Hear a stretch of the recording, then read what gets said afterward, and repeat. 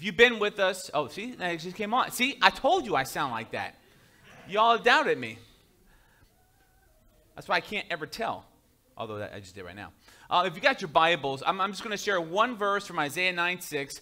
It's been a passage that we've been going through for the last 4 weeks in our study here at Advent. I'm going to start out with this one passage tonight. But before we do that, we're going to pray, and we're going to ask God to bless our time here together. This little sermonette will be short, so we can get back and celebrate that our Lord has come finally at last as we celebrate that here this Advent. So let's go ahead and pray right now and ask God to bless the preaching of His Word. Father, we thank you for this night. Father, that we get to stop, take a breath, to focus in on the reason of the season. Although we've been trying desperately hard for the last month. Every time we sing a Christmas song, we put a present under the tree, we do some decorating, we make some goodies to the Lord, trying not to get caught up in maybe the anxiety or the rushness of the season. Or sometimes, Lord, in our lives, we have bad things that happen. And it seems, how can we celebrate or enjoy this time of peace in our lives, dear Lord? It gets more like work instead of enjoyment to celebrate your birth. So, Father, right now, as we wrap up this last title in Isaiah 9, that which we started 4 weeks ago, Lord, help us to focus in on you as our Prince of Peace, so that we may leave here full of the peace that you bring. For we pray this in Jesus' name, and all God's people said, amen. So we all need that tonight, don't we? So here's the verse that we've been talking about every week now for the last 4 weeks. Isaiah 9:6. And again, if you are unfamiliar with this passage, this is from the prophet Isaiah, written 700 years before the time of Christ, before his coming, to tell us of the coming of the Messiah and what would be his characteristics. What would you know him by? How would you recognize him? Here's the verse this evening. For to us a child is born, to us a son is given, and the government will be on his shoulders, and he will be called Wonderful Counselor, Mighty God, Everlasting Father, and Prince of Peace. This is God's Word.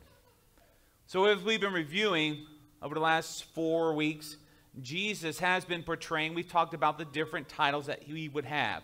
Not necessarily names, but they would show these characteristics of God. We started with Emmanuel from Isaiah 7, that God would be with us, finally in the flesh, which is what we celebrate now, the incarnation of the Christ. And in that, here are the things that he would do.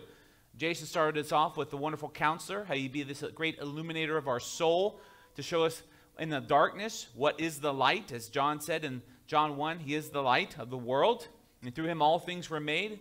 Then Mike came second week and talked to us about his almighty power. We talked about the events in Jesus' life, all the power that he could do things, which were to show us who he was, God in the flesh. Then just recently, this past Sunday, we talked about the everlasting Father, that Jesus is not God the Father, but it's one of the characteristics he portrays for us as a father to us all. Or I said that you would be, to help you remember, as he is a father of what? Forever, right? In the Scottish accent of Alistair Begg. And tonight we're going to wrap up quickly here what it is to be the Prince of Peace. But as I was praying today, I don't know if you caught it, just so you notice this, Christmas isn't always peaceful, is it? Now, you might have things happen. The Aguileras are here tonight. Mama's home. So we thank God for that. It makes it kind of hectic right before the Christmas holidays. Oh, we got to go in the hospital and things happen, right? It's not always peaceful.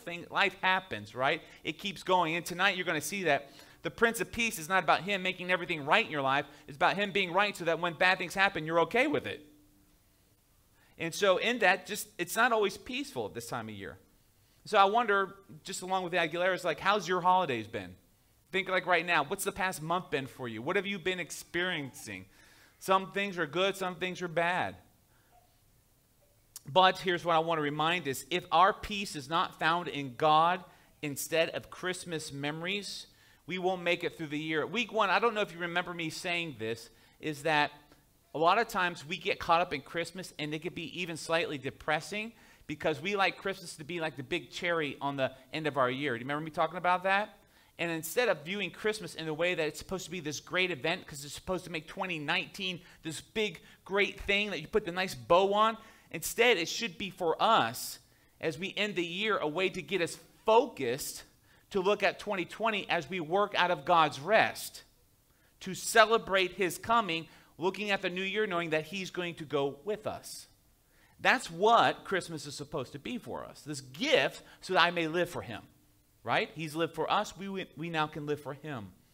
So we need something a little stronger than a yearly dose to cheer us up, right? A little dose of cheer to help us get through the year. We need something a little bit stronger than that for us. The first Christmas, though, I'm going to share a little bit with the story, as Jason, thanks for reading from that tonight, was anything but peaceful for our young parents that had the task of bringing the Christ into the world. Here's the Christmas encounter. I'm going to read one more time the Christmas event here from Luke 2. It's not going to be on the screen. If you want to turn to it in your Bibles, I'm just going to read Luke 2, verses 1 through 7. Here we go again.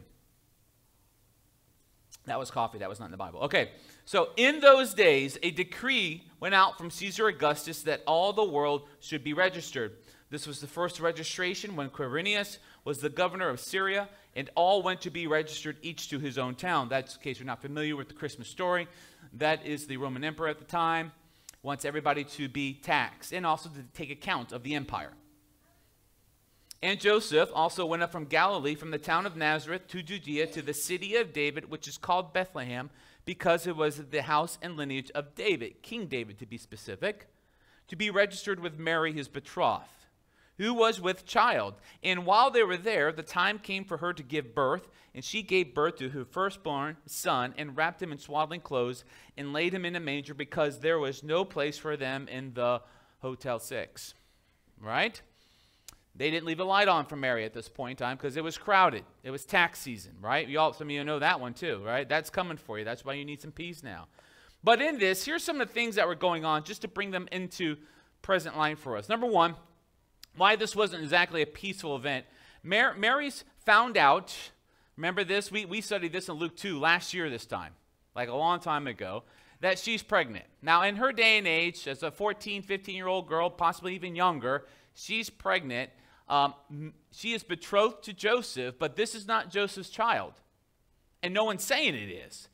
Do you know back in that day and age for this young lady, this was life-threatening because her town, if they chose so by the law, could stone her to death.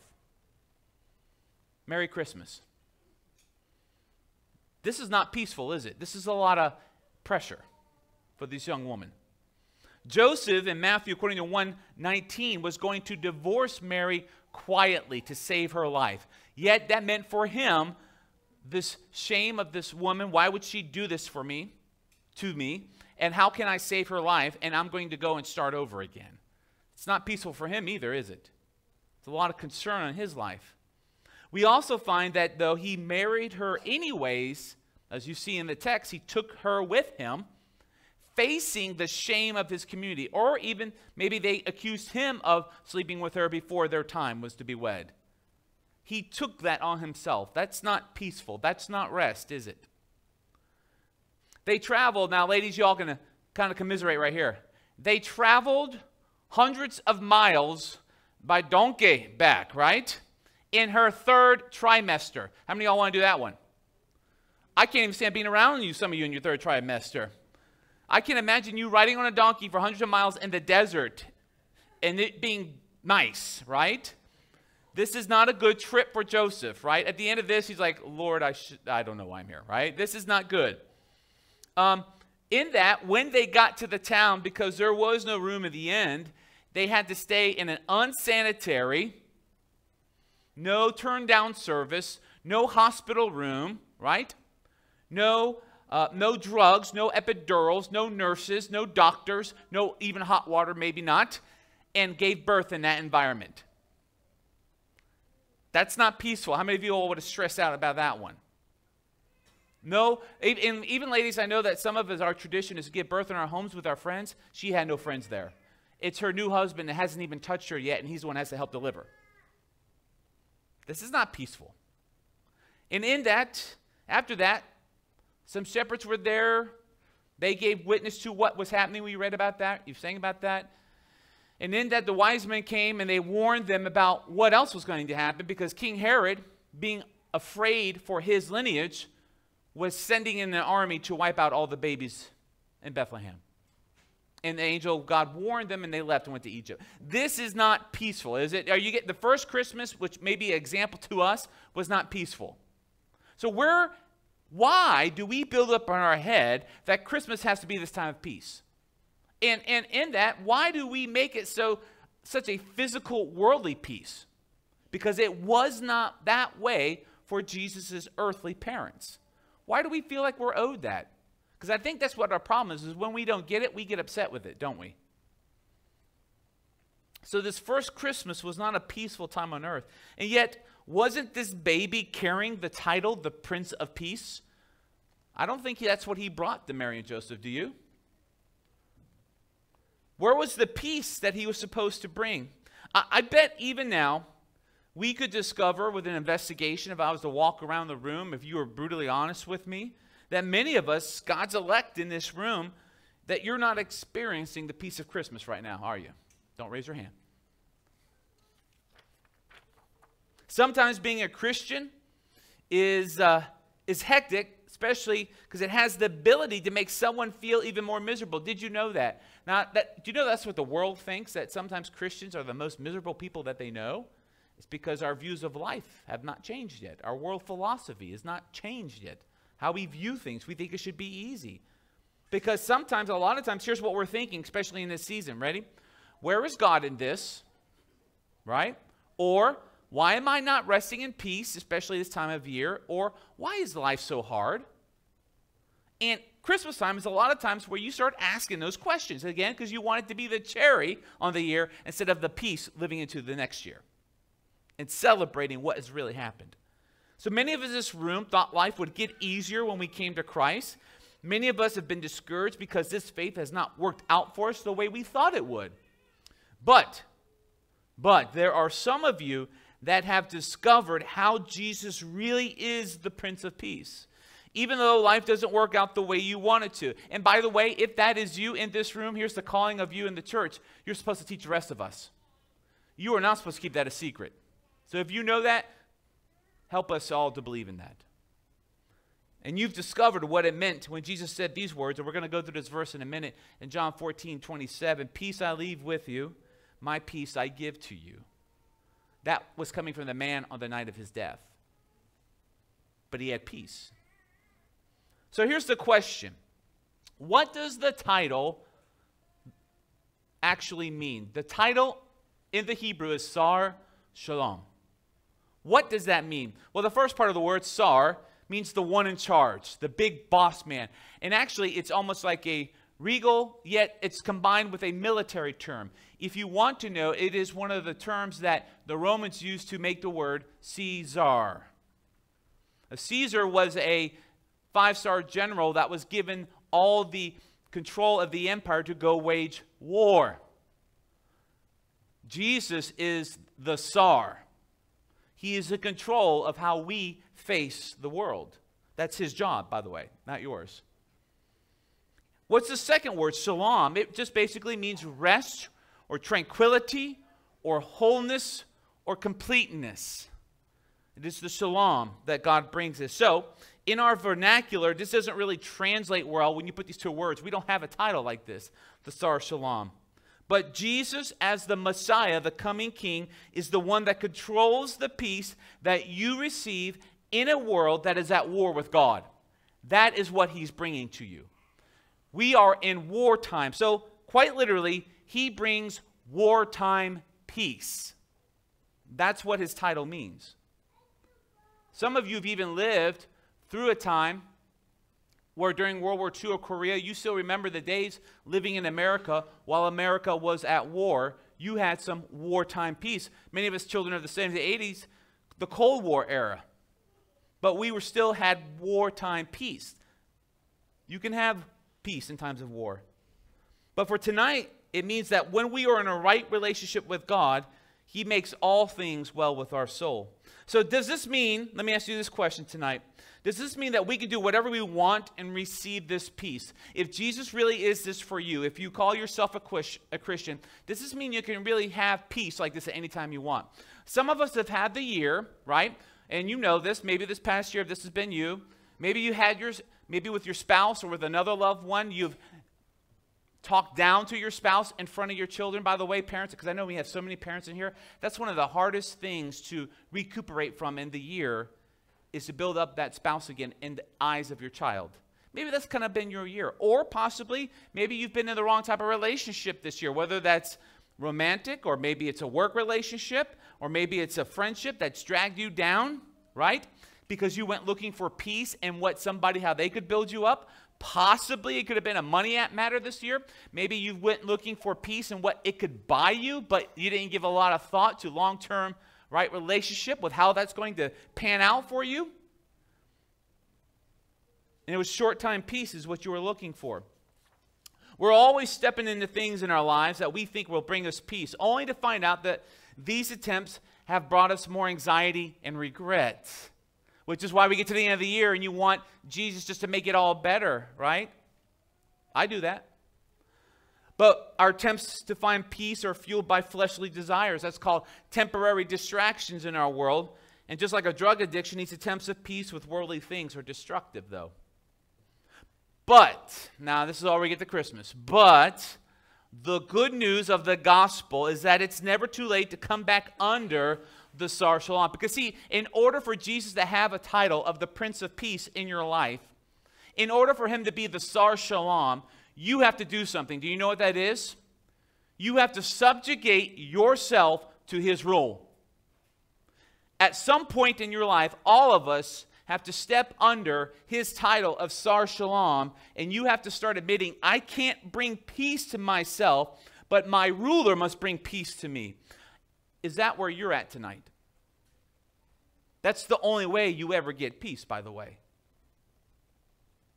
So I just want to speak tonight on two different ways that the Sar Shalom brings peace to you. Then we'll be done with this. Just two ways tonight. So here's the first one. The Sar Shalom is a peace that comforts you. The Sar Shalom is peace who comforts you. That's what you can expect from him in life. Let's go back to this verse again this evening. John 14:27 says this, peace I leave with you, and what? My peace I give to you. Not as the world gives, but do I give to you. Let not your hearts be troubled, neither let them be afraid. Again, this is on the night of his being arrested for the cross. Right before this, he had told his disciples he was leaving him, and I would send you the Spirit, and don't be afraid of that. Have peace. Come underneath what I am called to do. The world offers, and it gives us ways to cope with what we're going through, but no matter how hard it tries, nothing it gives us permanent is what Jesus gives to us. Jesus, according to these verses, gives us a way to increase in joy, even in the midst of turmoil, permanently. You should talk to the Aldersons about what kind of 2 months they've had. This is what we want in our lives. Jesus' joy was made complete after his crucifixion because his resurrection proved that the Father was worthy of a life of obedience. And according to John here in John 14:26, Jesus is offering us the ability to do the same by sending us the Helper, the Holy Spirit. So in 2020, you may be facing a cross of your own. I don't know what it is this year, and I'm just going to, before we even get to the new year, right? You're jumping way too fast, Jody. I know that some of you are going to look at 2020, and you're going to want to have peace, or you're going to want to have a better year than you did in 2019. And the peace that Jesus brings is the one who comforts us. Do you know what that means? It means that you necessarily won't have challenges, but he's willing to walk through them with you. And are you ready for that person? Because it means that you have to come under the Sar Shalom. And stop trying to do it temporarily, or in the flesh, or in the worldly means. Whatever that means for you this year. This fact may make you a little nervous today because God has foreseen your day of trial. And he has a promise for you. Listen to Philippians 4:6-7. As Paul was telling this to the Philippians, he says in verse 6, don't be anxious about anything, but in everything by prayer and supplication with thanksgiving, let your requests be made known to God. Verse 7, and the peace of God, which surpasses all understanding, will guard your hearts and your minds in Christ Jesus as your Sar Shalom. So the Philippians are facing a world of struggle in their days. And Paul recognizes that they are going to be facing trial and persecution by the same folks that put him in prison while he was writing this letter. So from this firsthand experience on how you deal with torture is to present your struggles to God to find your peace. Listen, here's 2020. You ready? When you hit the wall, get on your knees and pray. Did you all hear me? Someone say amen. Let's stop resulting in going to our money to find peace, a shopping spree, a Facebook binge, watching Netflix all night, eating what I want. Have I covered everything yet? All right, you want me to keep going? Say, preach it, Jody. All right, like how about we hit our knees and pray? In 5 minutes of prayer will do more for you than a gallon of ice cream. It ever will. Trust me. And you finally get to lose that weight you want in the new year. But this shalom of God is guarding our hearts from despairing and giving up. Paul developed this talent for when he was weak. God was strong, he discovered, did he not? That through God's peace, he's able to endure more than what the Romans could throw at him. I found this great quote. Again, I'm going to reference. Some of you bought this book on Keller's book on prayer. This quote's in there. Listen to this quote by Ole Halsby. Listen to this. Prayer and helplessness are inseparable. Only he who is helpless can truly pray. Do you realize yet that you are helpless with this world? Do you want to be underneath the Sar Shalom? Or are you ready to do it on your own? Understanding your helplessness is not a cause to fear, though. Like my family. Admittance is the first step over it. But it's a cause to rejoice because you have someone you can go to who is able not just to answer your prayers, if he so wills it, but is able to give you peace to abide in the trial. Let's just remember the good old saying in church. God is good what? All the time. And all the time? Amen, right? The Sar Shalom is the peace. He's the peace who comforts you. And here's your second point and last point this morning, this evening. He is the peace who saves you. He's the peace who saves you. Romans 5:1 reads like this. Therefore, since we have been justified by faith, amen, we have what? Peace with God through our Lord Jesus Christ. He saves us by faith alone. This verse doesn't say we've been justified, made right by our own good works in front of God. Not you trying to earn peace. It's that Christ has got it for you. Not by how much we sacrifice for him by denying our wants. We've been made right with God by our faith in him. Amen? Because of this, I am now at peace. You are now at peace. Because you believe means you have peace. That's what it says. And this peace, yes, it saves you, but it brings you something else. Yes, it saves you, number one, most satisfactorily. You need this in your life, but it also brings you something else. Ephesians 2 in verse 13 says this. But now in Christ Jesus, Paul says, you who once were far off have been not brought near by the blood of Christ. There's the Christmas story right there, isn't it? Right? For he himself is our what? Peace, who has made us both one. These two things right here we're going to hit on real quick. And has broken down in his flesh the dividing wall of hostility. Now, what are these two things? So he brings us salvation by faith, this peace. But what else does he bring us? Well, he brings two parts here. He saves us to bring us into family. Family. Here's what I mean by that. In verse 14, we see that Jesus' sacrifice as our Sar Shalom, coming underneath him, allowing him to do the work. He does the work, and here's what he's doing for us. He makes us one people. He makes the Gentile and the Jew the same family. He brings people together, those that have faith in him, under one roof so that we may remind each other of the peace that we've already found. Second thing, what does he do here? We see this peace has demolished a wall of hostility. Now, what's that about? A wall. It's made up of two things. Our angry rebellion against God and his righteous will, because we want to do it our way. We want peace our way. And the other part is that God, as we talked about on Sunday, is a just God, a perfectly just God. And wrath. against sin. So Jesus, this wall is demolished by him to make peace between us and the Father. So that any time in our lives when we come against the world, we can believe, that means have faith, that God truly is with us, Emmanuel. So in 2020, here's my question for us as we close. Will you run to him with your anxieties and cares?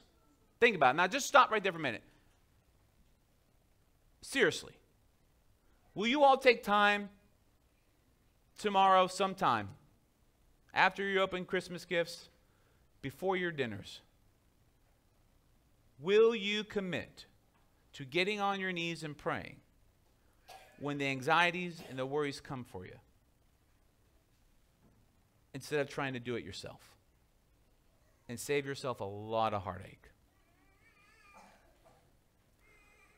Will you receive forgiveness of your sins, and will you receive his peace tonight?